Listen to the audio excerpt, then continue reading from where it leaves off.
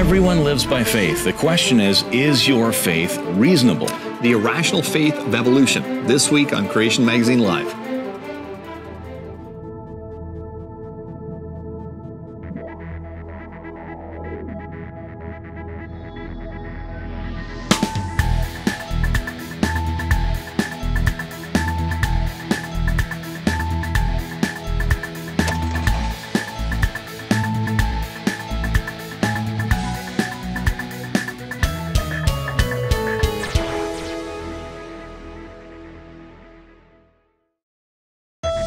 Welcome to Creation Magazine Live. My name's Richard Fangrad. And I'm Calvin Smith. Now, this week on Creation Magazine Live, our topic is the irrational faith of evolution. That's right. Last year we did an episode called Everyone Lives by Faith. And we outlined 4 different kinds of faith. And if you missed the TV broadcast, you can view it online at creation.com/CML523. And we're basically going to continue that topic, diving more deeply into the kind of faith required for evolution. Right. Let's start by reviewing the 4 kinds of faith. And by the way, there are other ways to organize all the different kinds of faith. We've just gone with these 4 kinds just for simplicity's sake. You may be able to think of other variations. So the highest level of faith could be called biblical faith. Right. Ephesians 2:8-9 describes this kind of faith. It says, "For by grace you have been saved through faith, and this is not your own doing. It is the gift of God, not a result of works, so that no one may boast." So biblical faith doesn't originate with us. It's not your own doing, right? It's not the result of works. Saving faith is a gift from God. Right. The next kind or level of faith, and this is the kind that everyone has, is warranted faith or human faith. It's a faith warranted by evidence or experience. For example, if you have a warranted faith when you go to a restaurant, you eat the food they put in front of you, and you have faith that it's not going to kill you. That's the kind of faith we're talking about here, warranted faith. Right. And we could mention that this kind of faith is related to apologetics. Right. Right? Yep. So giving a reasoned defense for biblical truths. But apologetics goes beyond human faith. It involves actively connecting evidence to show that the statements made by God and the events recorded in the Bible are logical and true. You could call that reasonable faith. It's slightly in a slightly different category of faith that isn't included in the 4 that we're discussing today. Right. Blind faith is the next kind of faith. Blind faith is a leap into the dark. There's no evidence or experience to warrant this kind of faith. Now, Christians are often caricatured as having this kind of faith. Most non-Christians think that we, check our brains at the church door kind of thing and ignore logic and reason, and that's what Christianity is all about. Not true, of course, but there you have the 3rd kind of faith. Right. And the 4th, and we could say that this is the lowest level of faith, is irrational faith. It's defined as having faith in something in spite of evidence against it. So it goes a step further than blind faith. With blind faith, evidence is ignored. But with irrational faith, you're aware of evidence, not blind to it, and you believe the opposite of what the evidence points to. Right. In the previous episode, we mentioned Mark Twain, the famous author who wrote, "Faith is believing what you know ain't so." That's irrational faith. You know something, yet you believe the opposite. Right. For example, if you're at the edge of a cliff, you know that thin air is not going to support the weight of a human, yet you step off the cliff anyways, believing that somehow you're not going to fall to your death. Yeah, well, that's crazy, right? Yes. And yet that's the kind of faith that's the most accurate way to describe the faith required for evolution. In the previous episode, we gave a couple of examples to verify this, and we're going to have to get more into this in the next half hour. But these are examples where scientific observations point one way, and the evolutionist believes the opposite. That's right. Yeah, one of them is the origin of life, often called abiogenesis or chemical evolution. Evolutionists believe with all their hearts that life arose from chemicals that were not alive. Right. But science, on the other hand, has never once shown this to be the case. In fact, there's massive scientific evidences to confirm one of the most fundamental axioms in biology that all life comes from pre-existing life. Exactly. This goes back to experiments by Francesco Redi, an Italian physician, who proved that maggots come from living flies and not from lifeless meat, as was widely believed at the time. That was in the mid-1600s. Yeah. It was a serious setback to the belief in spontaneous generation. But later, when bacteria were discovered, spontaneous generation believers thought microorganisms might arise from non-life. And of course, that notion was disproved in 1864 by the great scientist and creationist Louis Pasteur, Yes. who demonstrated that bacteria can only come from living bacteria. And we'll continue with more of that when we get back after this short break. Did you know that the DNA code is itself governed by another code known as the epigenetic code? This physical and chemical code determines which genes are switched on. Changes in this code can greatly alter an organism without altering one letter of its DNA. For instance, scientists have managed to change the coat color in mice by feeding them a diet that switches off certain genes. Epigenetics poses new problems for evolution. For instance, a group of animals with a camouflaged coat color might be favored in a particular environment, but if this coat color is due to epigenetics and not the actual DNA code, then the non-camouflaged animals would be selected against in vain. When the epigenetic modification is reset by a diet change, natural selection is sent back to square one. The field of epigenetics therefore creates problems for evolution and strongly points to a master programmer who invented the DNA and epigenetic codes. To find out more from Creation Ministries International, visit our website, creation.com. Well, if you just tuned in, this week we're talking about the irrational faith of evolution. Irrational faith. Yeah. All right. Continuing with Pasteur's discoveries, when he reported on his results before the French Academy, he confidently declared that never will the doctrine of spontaneous generation recover from the mortal blow of this simple experiment. There is no known circumstance in which it can be confirmed that microscopic beings came into the world without germs, without parents similar to themselves. Now, Pasteur never dreamed that the widely discredited evolutionary ideas at the time of Charles Darwin, who lived at the same time, just a few years earlier had published his famous Origin of Species, would one day become widely accepted by the scientific community, reviving the notion of spontaneous generation. Exactly. Some people say that Pasteur's spontaneous generation has nothing to do with chemical evolution. Well, that's not true, and knowledgeable evolutionists know it. That's right. In his book, The Origins of Life, evolutionist Cyril Ponampcher said this: "It is perhaps ironic that we tell beginning students in biology about Pasteur's experiments as the triumph of reason over mysticism, yet we are coming back to spontaneous generation, albeit in a more refined and scientific sense, namely to chemical evolution." Okay, so what do we have here? Yeah. Science says life begets life, Yep. that life does not come from non-life, yet what do evolutionists believe? They believe the exact opposite of that. That's irrational faith. Yeah. Famous evolutionist George Wald, who won the Nobel Peace Prize in Science, said this: "When it comes to the origin of life on this earth, there are only two possibilities, creation or spontaneous generation. There is no third way. Spontaneous generation was disproved 100 years ago, but that leads us to only one other conclusion, that of supernatural creation. We cannot accept that on philosophical grounds. Therefore," I love this last part, Yeah. "we choose to believe the impossible, that life arose by chance." Right. It's philosophical grounds, not scientific grounds, Yes. that they're Yeah. rejecting this. Irrational. Evolutionists try hard to get around the science with things like the Miller-Urey experiment back in Yes. 1952. But that only produced amino acids, and they were the wrong kinds of amino acids anyway. Yeah. It didn't come anywhere close to reproducing life. Now today, there's still no observational support that life could come from non-life. There are some interesting recent experiments where intelligent designers have made changes to existing life or taken parts of existing life to make different life, Yeah. but there's no science to overturn the law of abiogenesis. That's right.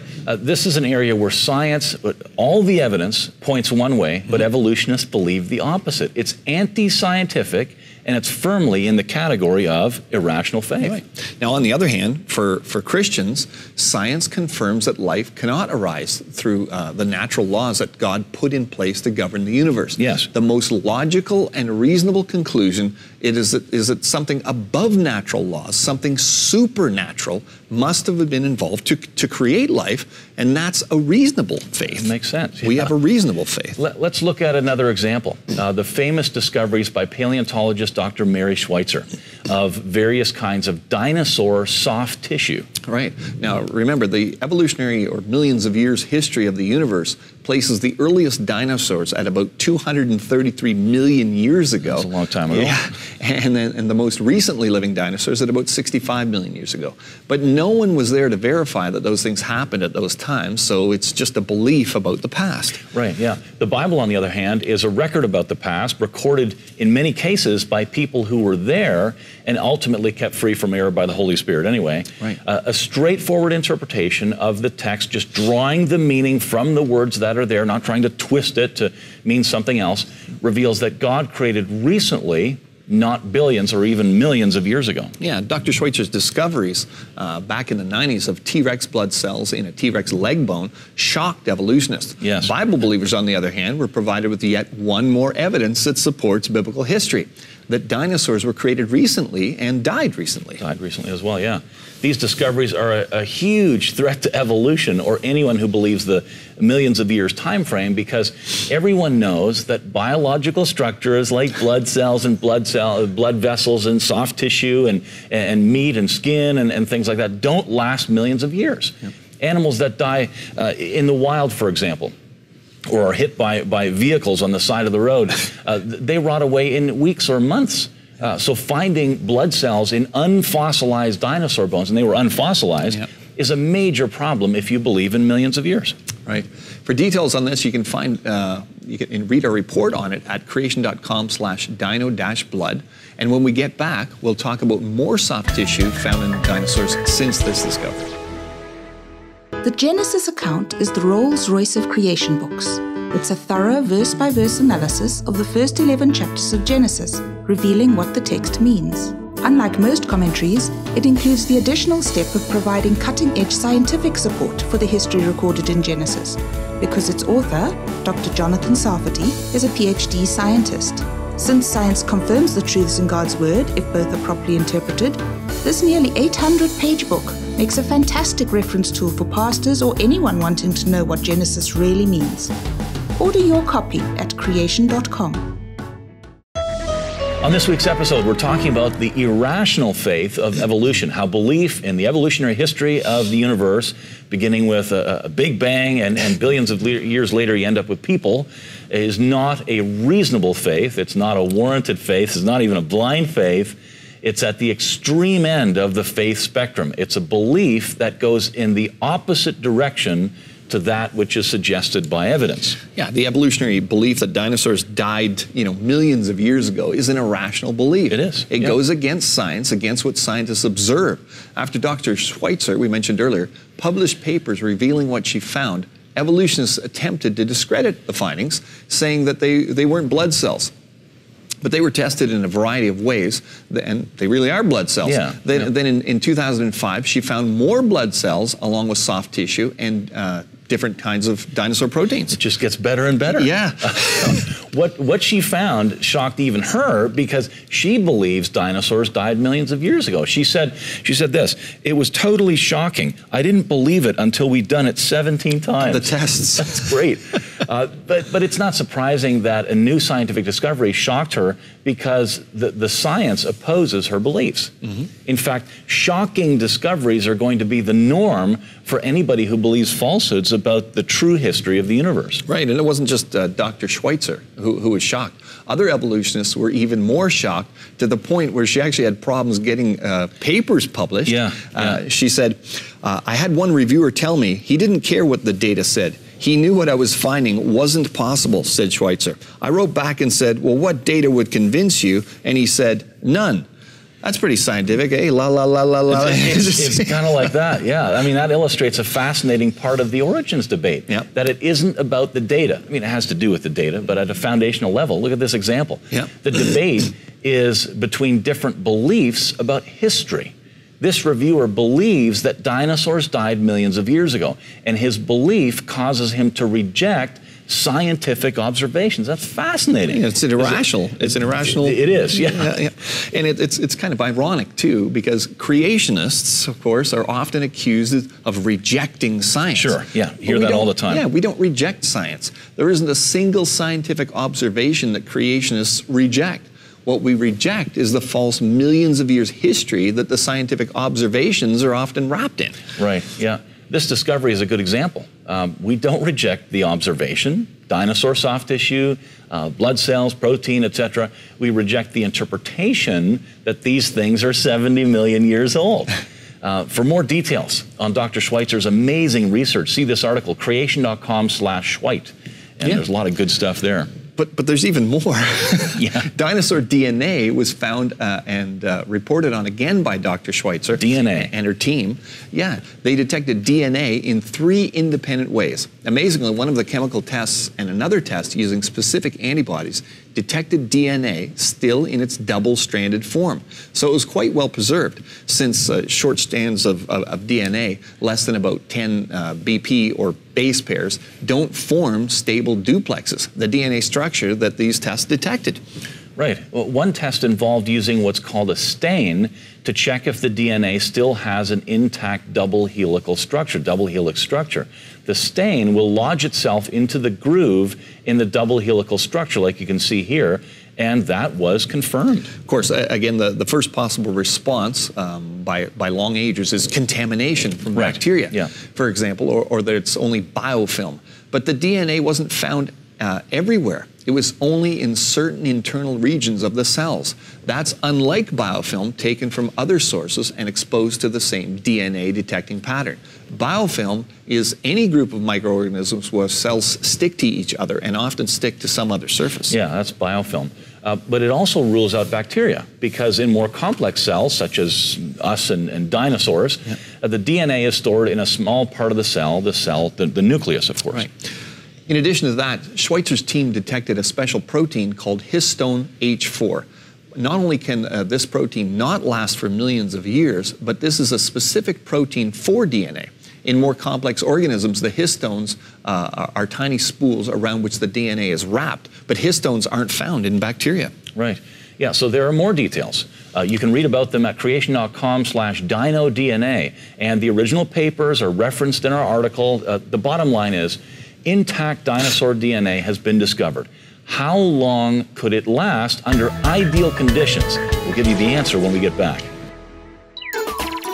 Have the fish in New York's Hudson River evolved into super mutants? A large proportion of the river's Atlantic tomcod fish have developed resistance to certain poisons, and the mass media has heralded this as a dramatic example of evolution in action. However, far from supporting microbes to man evolution, these mutant fish have actually devolved, not evolved. That's because the fish have become resistant through a loss of genetic information. Non-resistant fish have special proteins in their cells that allow the poisons to bind. However, due to a genetic mutation, the proteins of resistant fish cannot bind the poisons as readily, so corrupted proteins have made the fish resistant. And in the poison-rich environment of the Hudson River, it's no wonder that the mutated gene facilitating resistance has quickly spread throughout the tomcod population. It is misleading to call these changes evolution, because evolution requires the addition of new genetic information, but these resistant fish have only demonstrated information loss. To find out more from Creation Ministries International, visit our website, creation.com.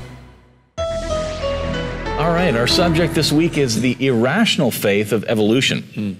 Scientific observations strongly favor the biblical creation account, that God created recently in 6 literal days and there was a global flood. Yeah, but evolutionists have to believe in millions of years, evolutionary history, in spite of the evidence against it, and that's irrational faith, but they have to cling to it. Yes. So, dinosaur DNA has been discovered. That is shocking to evolutionists. Their first response, of course, was to question the data, but it's been confirmed that scientists really are finding dinosaur DNA. So, some brave scientists took it upon themselves to investigate the question, How long could dinosaur DNA last? That's the big question. Yeah.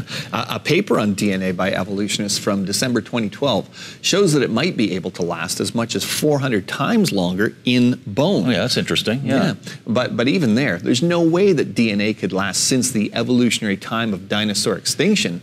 Their figures of the time until complete disintegration of DNA, which is no intact bonds, is the following. 22,000 years at 25 degrees Celsius, 131,000 years at 15 degrees Celsius, 882,000 years at 5 degrees Celsius, and even if it could somehow be kept continually below freezing at minus 5 degrees Celsius, it could survive only 6.83 million years, and that's about a tenth of the assumed evolutionary age of dinosaurs. Yeah, it just doesn't work. Yeah. So according to the evolutionary history, dinosaurs died about 65 million years ago. Science says, no, they didn't. What are you going to go with? Yeah. The history or the science? I feel like asking evolutionists, do you think we should throw out all of forensic science or just when dealing with dinosaurs? Like, it might seem, we might also mention that science supports the history recorded in Scripture. I mean, fun stuff. I love being a Christian. It makes so much sense. That's right. You know, Christianity makes sense of the world around us. It if does, you begin your thinking with what God says in the Bible, these kinds of discoveries aren't a problem. It's reasonable to have faith in what the Bible says. Right, yeah. Let's look at another one. Mutations. Genetic mutations are changes to the genetic code. The genetic code is like software that tells the hardware what to do. Right. Well, Bill Gates, the computer genius behind Microsoft, yes, actually said DNA is like a computer program, but far, far more advanced than any software ever created. And he's right. Scientists are continually discovering more and more complexity to the genetic code, to the point where comparing it to a computer code is actually far too simplistic. It's actually mind-bogglingly complex. Yes. All living things have this complex code within their cells that governs how the cells operate. Mutations are errors in that code that originate primarily as the DNA is copied. Every time there's cell division, when the DNA makes a copy of itself, there's about 3 errors that are produced. Right. And we start life as a single cell inside mom with a single copy of our DNA. Then that single cell divides, eventually becoming the trillions of cells we are today. Some of the mutations that occur during all this copying are passed on to the next generation, so that each new generation starts life off with more mutations than the previous generation. Now, decades ago, scientists were concerned, or alarmed really, that the rate at which mutations accumulate in the human population from generation to generation might be as high as 1 in every single generation. They were concerned because if the mutation rates were that high, the human race would be doomed to extinction. It's just a matter of time. Right. These mutations are destroying the complex code that governs how your body works. So soon the code isn't going to work anymore. That's right. Great advances are being made in the study of genetics. It's an extremely fast-moving field of science. New discoveries happen all the time. So what are the leading human population geneticists saying today about mutation rates? Well, it's not 1 mutation per generation. No. It's not 2, and it's not 5. It's around 100 to 300. Now, here's what that would look like. Imagine that, this is Adam and Eve, or a couple that lived long ago. Everyone in the next generation would have about 100 more mutations when they start life than their parents had when they started life. The next generation would start life off with about 200 more mutations. The third generation, 300. So how does this really relate to our subject here today? Yeah, evolutionists believe that humans have been evolving, going back to an ape-like ancestor about 1 million years ago, but science reveals that the human genome is deteriorating far too quickly. The notion that humans have been evolving for millions of years is a scientific impossibility. Exactly. Here's one more example where science points one direction and evolutionists believe exactly the opposite. That's right. Again, that kind of faith is an irrational faith. It's a belief that is held despite powerful, cutting-edge science against it. Right. Now, is this scientific discovery a problem for those who take the Bible's history by faith? Not at all. There've been less than 200 generations from Adam to us, about 6,000 years, not millions of years. And this data from genetics fits very well with biblical history. Yeah, actually, the more scientists study mutations, the more support they reveal for biblical creation. And now, if you're interested in more information, go to creation.com/mutations. That's going to take you to a page on our website with many articles summarizing the latest research on how mutations support the Bible. We'll be right back. Creation Magazine is a 56-page full-color family magazine that is an essential tool for anyone wanting to immunize their family against the anti-biblical worldviews bombarding us from all sides. With no paid advertising, every page is full of powerful articles, ammunition to intelligently discuss nature, history, science, the Bible, and related subjects. Although written for lay people, every effort is made to ensure the content is technically accurate so that even experts are satisfied, and young children look forward to the section written especially for them. Visit creation.com to get your subscription. This week on Creation Magazine Live, the irrational faith of evolution. Yep. We were just talking about how some new discoveries in genetics powerfully refute the belief that humans have been evolving for millions of years. Now, some of you might be asking, so how do evolutionists get around this? Like, what's their response? Yeah, Dr. John Sanford is the scientist who summarized much of this data in his amazing book, Genetic Entropy and the Mystery of the Human Genome. Now, he himself is a geneticist, but not in the field of human population genetics. His book summarizes research from the leading human population geneticists, and they see the problem. Well, they sure do, because they write articles with titles like, "Why Have We Not Died 100 Times Over?" Yeah, interesting. You know, they've gone through the data, and their answer is basically silence. Or, well, that's an interesting problem, isn't it? Yeah. The bottom line is, there's no answer for evolutionists. This data just doesn't fit with evolution. Right, yeah. Christianity makes some incredible claims that cause many not to investigate Christianity because they think the truth claims of the Bible that the Bible makes are just too far-fetched. Yep. But just because something sounds far-fetched doesn't mean it's not true. We shouldn't use that as a criteria for rejecting what the Bible says. Yeah. For example, would you believe that you're moving at more than 1,000,000 miles per hour right now? You know, it sounds pretty far-fetched, doesn't it? But it's true. If you take the rotational speed of the Earth at the equator, that's about 1,666 kilometers per hour. Okay. And you add the speed of the Earth revolving around the sun, the speed of the solar system revolving around the center of our galaxy, then you add the speed that the Milky Way, moves through space within the cluster of galaxies that it's a member of, and this cluster moves through space towards yet another larger cluster of galaxies off, in the direction of the constellation Virgo. Altogether, you're hurtling through space at about 4.4 million kilometers per hour or 2.7 million miles per hour, and you just feel like you're sitting still. Yeah. That seems far-fetched, but it's true. But it's true. I mean, referring to the incredible and sometimes complex claims made by the Bible, C.S. Lewis, the famous writer of the Narnia series and other books, he wrote this: "If Christianity was something we were making up, of course we could make it easier, but it is not. We cannot compete in simplicity with people who are inventing religions. How could we? We are dealing with fact. Of course, anyone can be simple if he has no facts to bother about." Right. God created life. That might sound far-fetched, but it's true. Yeah. And science supports that conclusion, that the natural laws that we can investigate are insufficient to account for the origin of life. Right, yeah. Evolution makes even more incredible claims than the Bible. It says that life can originate via the natural laws. But science says, those natural laws say no. Absolutely. And I mean, the criteria that, well, just because something sounds far-fetched means we shouldn't investigate it. If you investigate the claims of the Bible, they hold up. If you investigate the claims of evolution, on the other hand, it doesn't work. Exactly. Yep. The information that we put together here on the show, Creation Magazine Live, is from the magazine, Creation Magazine. That's right. It's been published over 35 years now by Creation Ministries International. You can go to our website, creation.com/free-mag, and get yourself a free copy. And next week on Creation Magazine Live, making sense of 8-man claims. We'll see you then.